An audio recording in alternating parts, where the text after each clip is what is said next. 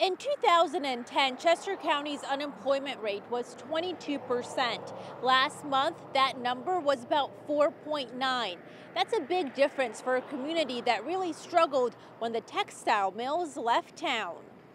It was very difficult in the early 2000s when our industries left, and we had to rebrand, and that was difficult. Chester County Chamber of Commerce President Brooke Clinton has watched her community transform into a manufacturing hub.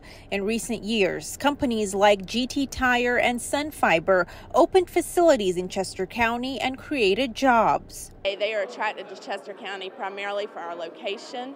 We're close to the Port of Charleston, we're close to Charlotte Douglas International Airport, and we also have the railroad system, which is a huge benefit here in Chester County. Sunfiber CEO Yasun and the China General Chamber of Commerce, which represents Chinese companies nationwide, hosted an event in Chester County to talk about new opportunities.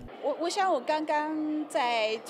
nicely the South Carolina, particularly Chester area, it is for any investment because of the convenient transportation to the Charleston and also the airport, and as well as the I-77, and the friendly environment for manufacturing and other businesses as well. South Carolina Secretary of Commerce Harry Lightsey also attended the event, saying Chester County is a good example of how South Carolina was able to rebrand in the last decade. When I left the state 10 years ago, there were a number of counties that had unemployment over 20%.